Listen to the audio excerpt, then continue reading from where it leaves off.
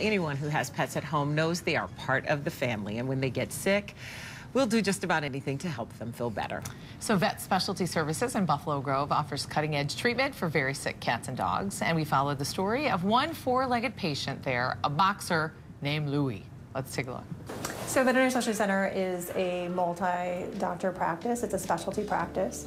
So we have a 24/7 emergency facility, as well as specialists in various departments. We work together in a collaborative effort to take care of very sick and ill animals.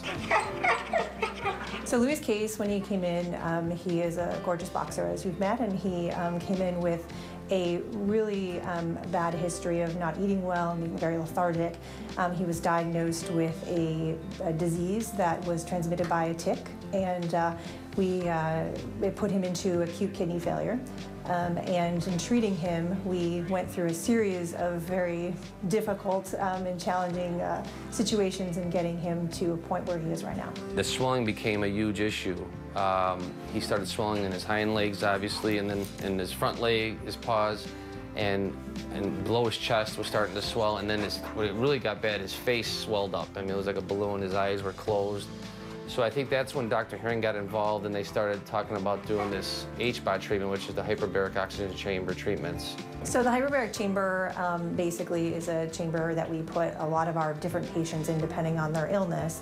And essentially what it does is it helps to give them oxygen at a higher atmospheric pressure. And it actually helps to get blood flow into tissues that normally wouldn't have good flow.